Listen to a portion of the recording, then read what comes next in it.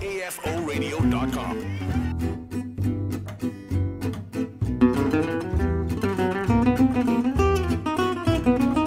Hi, I'm Keisha. We're here at the Alliance Française Kuala Lumpur for the French Art and Film Festival 2013. With me here, I have Jenny Wong. She's going to tell us all about what's happening right now. Currently at the French market, we have a booth set up introducing the Malaysians as well as the expatriates in Malaysia.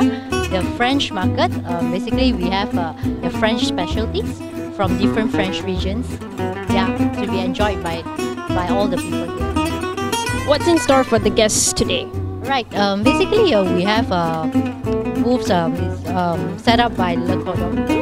Alright, they are serving some French cuisine, and we also have French wine, French alcoholic drinks, and cheese, French bread, the French brands like the jewellery, the attires, apparels.